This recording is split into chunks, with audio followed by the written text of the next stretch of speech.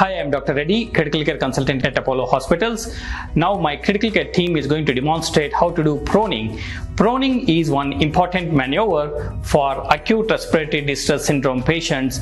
ARDS may be because of any viral pneumonia or any other pathology can cause ARDS.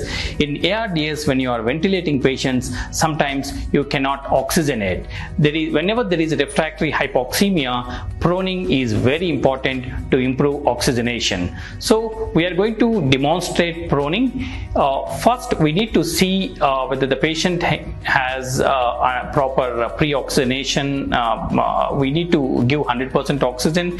We need to see whether all monitor attachments are properly there or not. ECG electrodes, you have to change to new electrodes, and we have to sedate and paralyze the patient.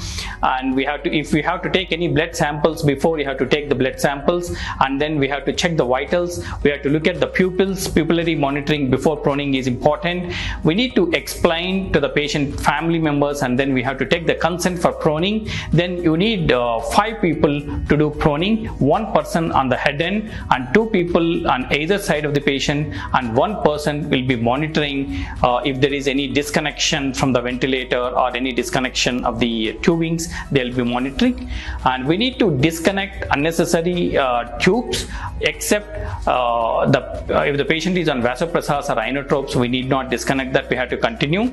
And initially 1 person, whoever is there on the head end, has to secure the endotracheal tube, and we have to slide the patient with the help of other members. We have to slide the patient to the right side.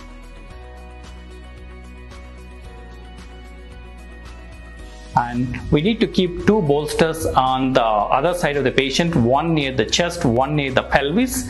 And we need to first bring the patient to the lateral position.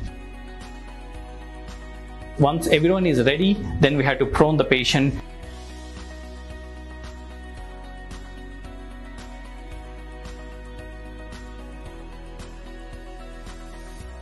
After proning, you have to make sure that the pressure points are taken care. The abdomen should be free.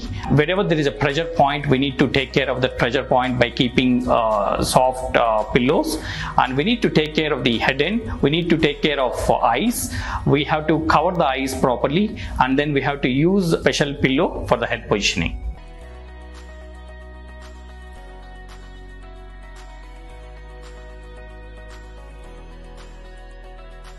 In this COVID pandemic, we see a lot of COVID patients coming to intensive care unit with respiratory failure.